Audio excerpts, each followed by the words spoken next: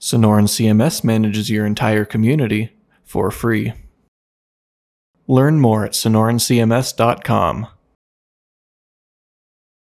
Once you have installed and configured everything, you can easily manage your entire QB core server with Sonoran CMS.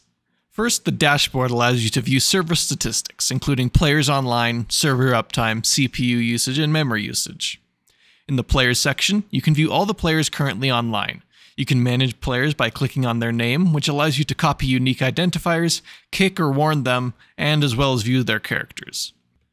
The Vehicles tab shows all the vehicles registered to players in the server.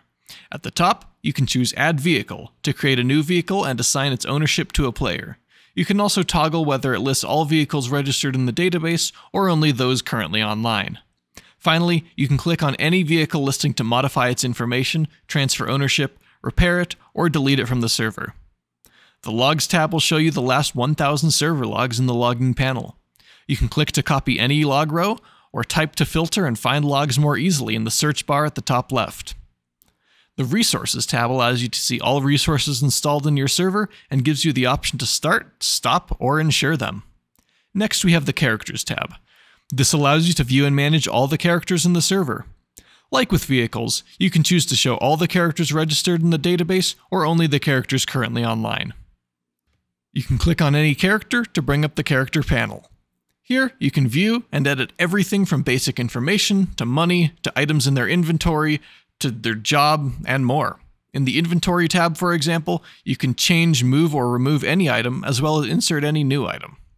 In the Items tab, you can manage any in-game items. Click any row to edit a given item. You can adjust the item label, weight, description, image, and various other options. You can also create a new item by selecting New Item above the item table. The Jobs tab allows you to manage any in-game jobs. Click any job to expand the contained grades and ranks. Select the plus symbol to add a new grade, and the pencil icon to edit a job type. You can adjust the grade name, pay, toggle it as boss, and reorder via drag and drop. You can create a new job type by selecting New Job at the end of the job list.